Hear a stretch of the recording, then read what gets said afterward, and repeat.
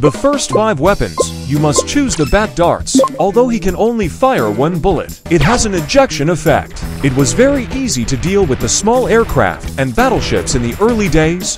Destroying enemies drops stars, which can be used to purchase equipment in supply ships or to upgrade skills. Here I'm attaching a Spitfire secondary to my fighter.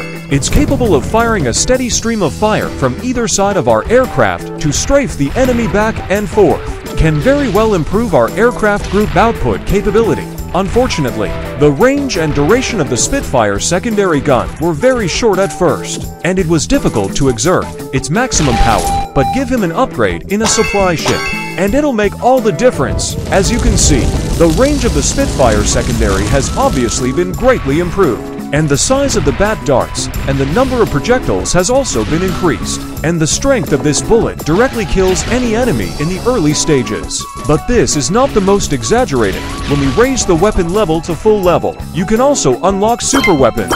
You see, the Super Spitfire secondary can fire to floating cannons that continuously spray flames 360 degrees, which can greatly suppress the enemy's living space. And the Super Bat darts are even more outrageous. After hitting the enemy, it can split into many small bat darts and continue to attack nearby enemies.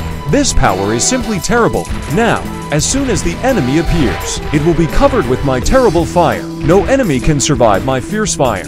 The ultimate boss is a giant fighter plane that's covered in my spiral flames as soon as it appears. Subsequently, the Super Bat darts directly split into numerous small darts, dealing a devastating blow to them. Finally, I even started the super kill of the fighter, launched countless green bullets with tracking effects, and it was very easy to destroy it. The game is in the lower left corner. Don't rush to try.